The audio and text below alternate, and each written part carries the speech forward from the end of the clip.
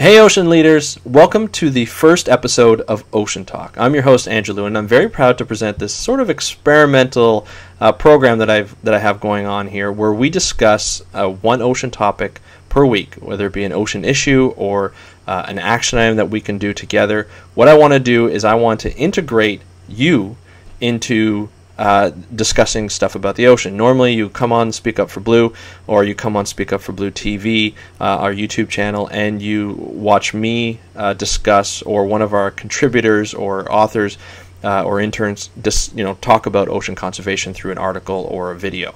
But eventually what I want this program to become is have guest people on, like yourself, and talk about ocean issues. Okay, if you guys feel comfortable talking about ocean issues. I also want you guys to suggest ocean issues that we have. So there's two ways you can participate. The first way is go on Twitter, and with the hashtag Ocean Talk, all one word, I want you to suggest an issue that you want to see us discuss. Okay, and we'll try and get to it as soon as possible. Of course, if there's more than one issue that comes up, or if an issue comes up more over and over and over again, we'll probably take precedent and we'll discuss that issue. Now, the second way to get involved, again, go on Twitter with the hashtag Ocean Talk and say, I want to get involved in the discussion. Okay, and then what we'll try and do is we'll try and contact you and schedule a time where we can discuss the issues online, recorded, and put it up on YouTube and embedded on Speak Up for Blue. So today we're going to pre-pick some topics, and I've got our guest today is a Speak Up for Blue contributor, Rebecca Dolson. Rebecca, how you doing? Good. How are you? Very good, very good. I want to thank you for trying this experimental program that we have going on here. And the reason why Rebecca's on right now is not only does she provide great articles as a contributor, but she's provided an article that we posted just a couple days ago, if you're watching this recently or when I first posted up, about the aquarium trade. The public aquarium in zoos, to be specific, and sort of debate around issues involved in that, around the whole public issue. So we're going to tackle 3 topics today, and it's going to be we're going to keep it to 5 to 10 minute episodes. So we're going to just say our opinions on it and then move on to the next episode. If you have, the viewer, if you guys have an opinion on what we're talking about, just put it in the comments below. So if you're on Speak Up for Blue TV, if you're watching this on YouTube, there's comments below. Feel free to add your 2 cents into this, and we'll try and get back and interact on the comments. And if you're on speakupforblue.com watching this, again, there's the comments are right there. Just interact as much as you want. Okay, so we'll get started. You ready, Rebecca? Yep. Okay, but actually, before we get started, Rebecca, why don't you just give people a little background? Not only your Speak Up for Blue contributor, but give you a background of who you are and kind of what you do. Sure. So I am a fisheries biologist, and I work on a bunch of different issues, ranging from lake management and research on different cold water species in the lakes in Ontario. And I've also done some work on lemon sharks in the Bahamas and some leatherback sea turtles in Grenada, but that was quite a few years ago now.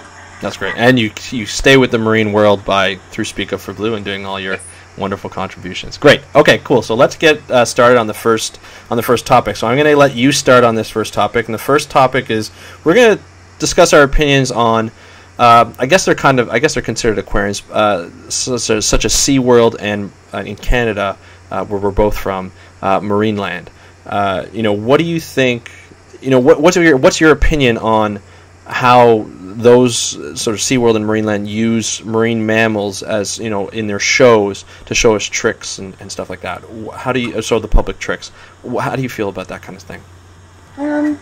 So I didn't address this particular topic too much in the article, mainly because I find this one a little more difficult. As far as I know, Marineland, just based on their website, does not offer a research or conservation. Sorry, I'm going to lose a cat. No worries.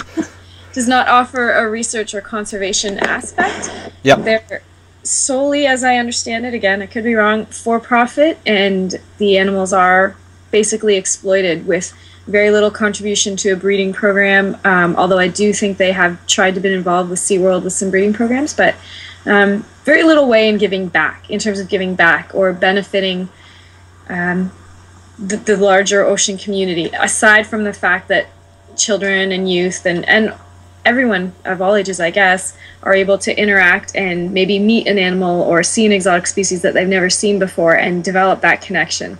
That's probably the only thing that they're really contributing, a bit of public awareness. Right, and I agree. There's, the shows, show how intelligent these animals really are, right? By doing the tricks that they do, and apparently the animals want to do these kind of tricks. I don't know if I believe that completely, but I believe some of the workers there, really want to help the animals, really, form a bond with these animals. I mean, it's really difficult not to. I can't imagine people not doing that, right? Maybe the upper brass or whatever.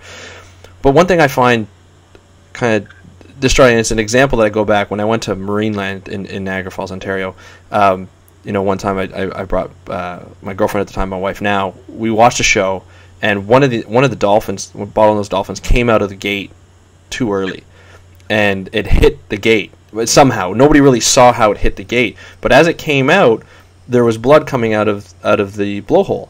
And at first you're like, you don't really see it. You're like, well, what's going on with that animal? Like, it still swam properly and everything. Mm. But you can tell there was, after a while, the blood just kept coming out and coming out.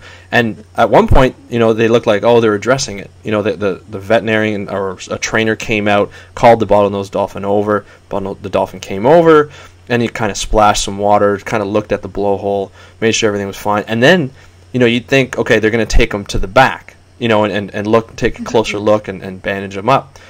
But they actually made him go back and do his trick.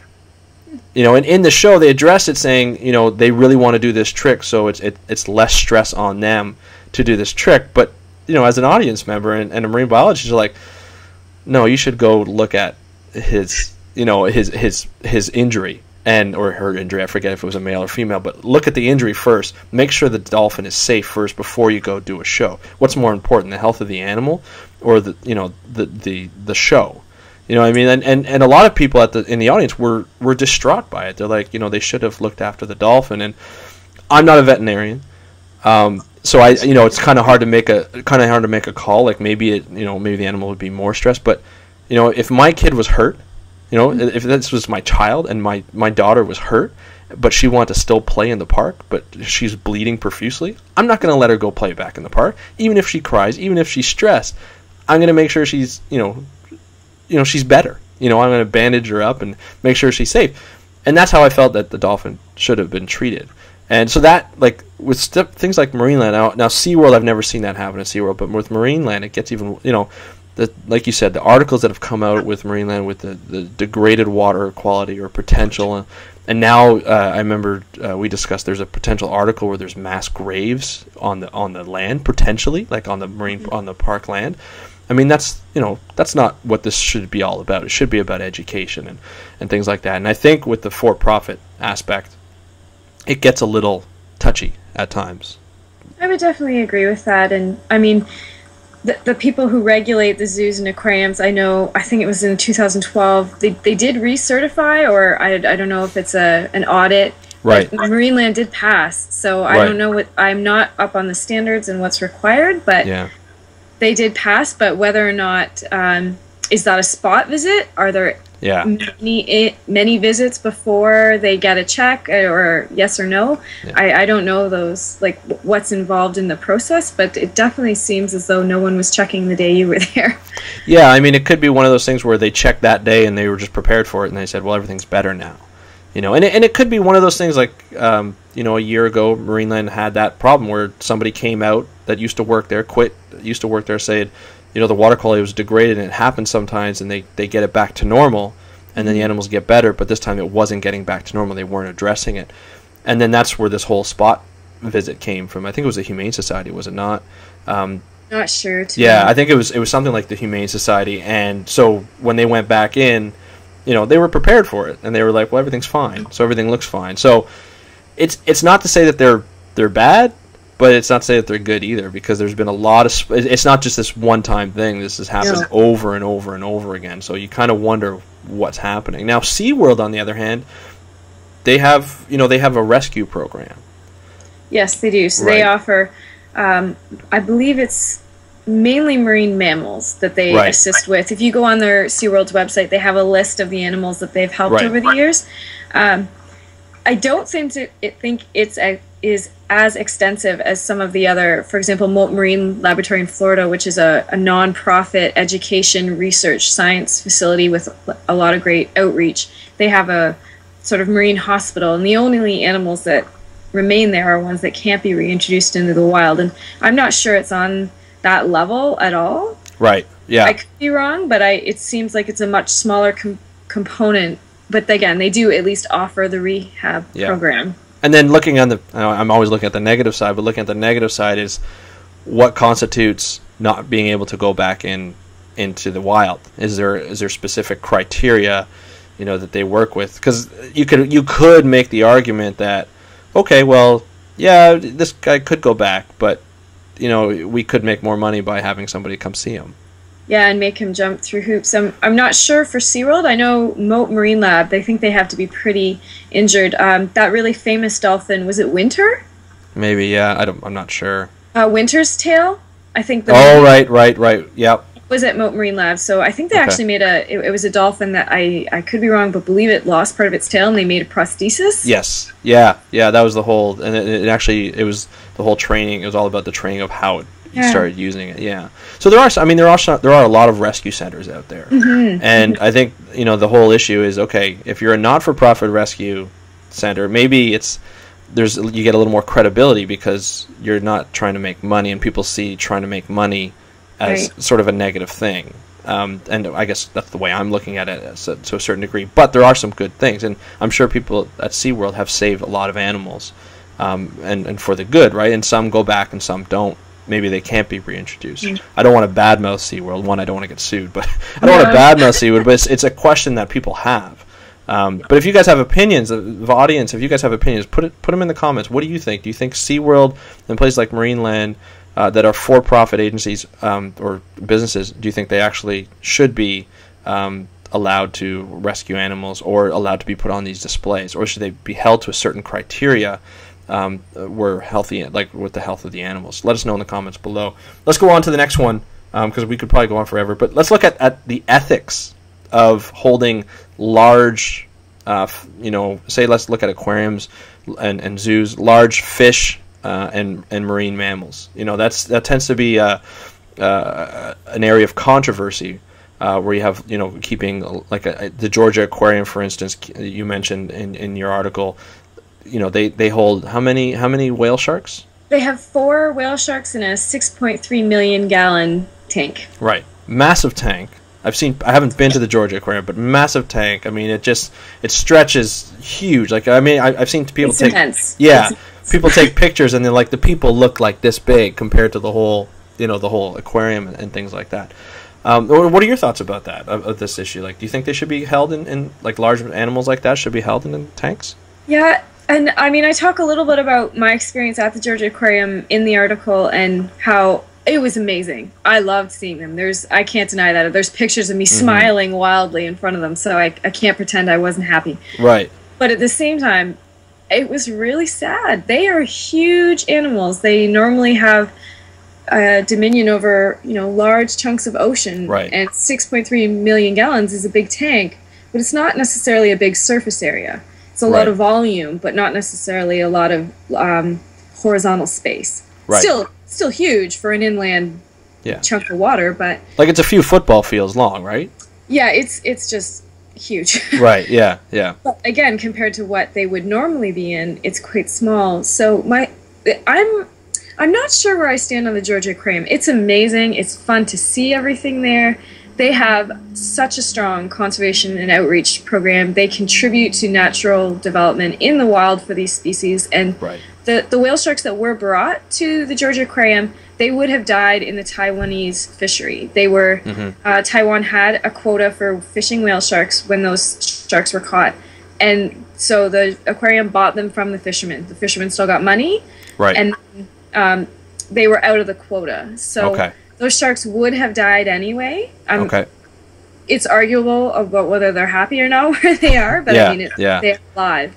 Right, true. And like you said, the Georgia Aquarium, and I know this for a fact too, puts on a lot of good programs, a lot of good conservation. Probably one of the best in the U.S., and I guess in North America, maybe even in the world. And the fact, I mean, you could argue, like, they bought it off fishermen, those sharks would have died. Yes. So maybe they did save them in a broken system, sort of thing. Like, they shouldn't have been fished in the first place, but in a broken system, they survived. And people get to see these sharks and connect with the ocean, which is the idea of aquariums, right? Is to connect with specific species. Like, imagine just looking at these. I can just imagine. I mean, you've seen it, like looking at these beasts, and I think you can actually. I've been told you can actually pay some money and go scuba diving or snorkeling in the tank. Yes, you can. And I didn't do that. I'm really hoping to be able to do that in the wild one day. But yes, you can do that, and I think it's a couple of $100. But you can go snorkel with them. It's it's such an impressive sight, and I think that's part of it. A lot of people hear about whale sharks, they'll see it online, or they'll see a picture or video, but there's something to be said about being there, and that's why I'm not against zoos and aquariums altogether, because, for example, there's some frogs in the Toronto Zoo, and they're in a breeding program. Their habitat in the Andes has been destroyed. They don't live there anymore, or very few of them have been rediscovered. Right. If they weren't in zoos and we weren't doing breeding programs when the habitat's restored, which many conservation groups are trying to do, they'd have no frogs left to put back. Right. I had never heard of this frog. Right. That lots of people haven't. And if you can't go and see this little cute yellow frog, how do you get people interested in donating their time, their resources, spreading the word? So it's a fine line between the exploitation of the few to help the many. And it just depends on what kind of for-profit system you're working on, because if you're all nonprofit, obviously that has a lot of value in terms of your money's all going to good work, but at the same time, there's a lot of debate about the innovation stagnation with nonprofit organizations sometimes, and if you're for-profit, you have a lot more drive to have research and promote new products and have a market share, so there's a lot of back and forth on if the best mix is actually a little bit of for-profit and a little bit of non-profit, which I think a lot of the really good programs are. And I do think Georgia Aquarium is one that operates on a both system. I think so too. I think you're right. And I mean, it really comes down, I think we can both agree on this. It really comes down to if you're going to hold a large animal, whether it be a marine mammal, polar bear, a whale, an orca, a whale shark, whatever, let it be to save them in the wild. So if they're going to die in the wild from a fishery or loss of habitat, for sure, that for sure, then it's for me, I think it makes sense to bring them in, but also solve the problem of why the fishery, try and get rid of the fishery if it's an endangered species, or try and stop the loss of habitat.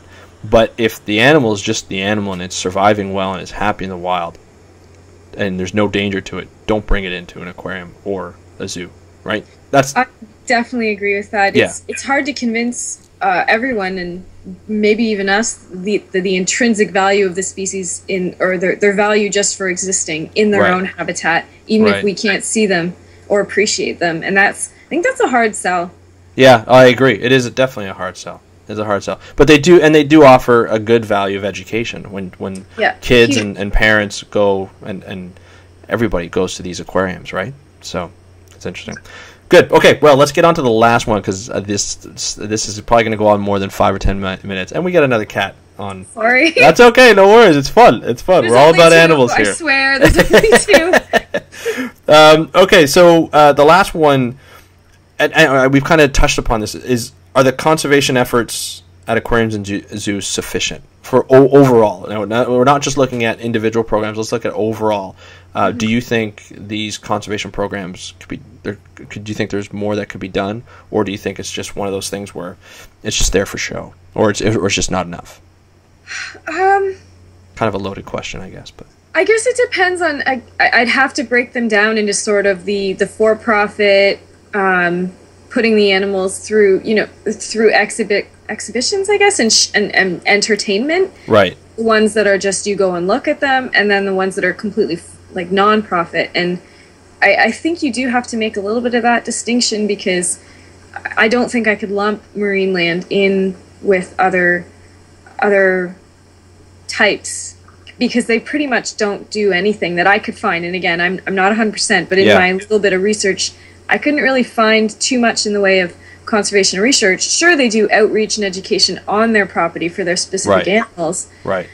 But even take, for example, the Toronto Zoo, not to bring it back to one particular spot, but they have an Adopt a Pond program that is for the betterment of ponds in the GTA and Ontario. Yeah. So they're taking an interest in the area, and not really for any particular species, just for frogs and salamanders and anything in the local area that would never be in a zoo. You'd rarely ever see a leopard frog in a zoo. Right. Which is a local frog in this area. But so I'm torn. Yeah, it is. I mean, there's certain programs that are really good, and certain programs where you're probably like, oh, they could be doing, like the Monterey Bay Aquarium, for instance, in California. They do really great research, and I think it's almost like more of an institute with an aquarium. That's what it feels like. And the same thing with the Georgia Aquarium, and the John Shedd Aquarium in Chicago, and the New England Aquarium. They do a lot of research. They work with a lot of organizations. They partner and collaborate and do some great work. And there are some that are just, maybe it's the smaller aquariums, they just don't seem like they do enough, and maybe the members of the aquarium should maybe push for that, where they do a little more conservation, or maybe they're doing the conservation but they're not telling as many people, they're not communicating in a way, right? So that could be it too. Maybe there's a whole branch of either SeaWorld or Marineland that's just never come out. I mean, I doubt it. They probably You think they would? That, yeah, you think they would. But even like other aquariums and zoos, they should talk about it more, and get it out on their website and things like that. For the ones that don't look like they're doing as much, or maybe just better their programs, make it strength. And a lot of it comes down to funding and money. Let's be honest. I'm sure a lot of the people would love to do more research and more conservation, but I think it has to do a lot with that too. So, but this is great. So this is the end of our episode. I'm trying to keep it as short as possible. I don't know how long we've gone. I think we've gone maybe 15 minutes, but that's okay because we got a lot of, this is a tough issue to talk about. Even these three, we could probably go on for about 45 minutes each on each issue. But this is what Ocean Talk's about. So what I want to do is I don't really want to stop the conversation is going to stop between us right now. But what I want to do is I want to continue the conversation with our viewers. If you guys have an opinion on this, if you guys know of a conservation program that you really like at a specific aquarium or zoo, put it down in the comments below. Let us know. Put links, things like that. Let's get a discussion going. I'll try and answer a lot of the comments, and maybe Rebecca, if she has the time, she can hop on either YouTube or the site and just check every once in a while and engage in some conversations. And let's just keep in mind, guys, that everybody be friendly to each other. If you don't share the same viewpoint, that's fine. You can address it, but let's be nice to each other. The internet can be a beast sometimes. So anyway, thanks for joining our first program of Ocean Talk. Let us know if you like this, if you like these kind of videos and you want to see more, because I'm willing to do more. I really like these kind of things. And you can show your support if you're on YouTube or you want to go over to YouTube. You can like and subscribe to the channel and like the video, favorite it, share it with your friends. It'll really help us out to get the message out and get more people discussing. So I'm Andrew Lewin, and we're here with Rebecca Dolson, co-host. And we will see you next week with a new. Who knows? Rebecca might be here, depending on her schedule. She's got knee problems, but we'll work with that, and we'll talk about another issue. And again, if you want to talk about certain issues, hashtag Ocean Talk on Twitter. And if you want to be a part of the conversation, let us know with the hashtag Ocean Talk Twitter. Okay? And I guess we'll see you later. Thanks a lot.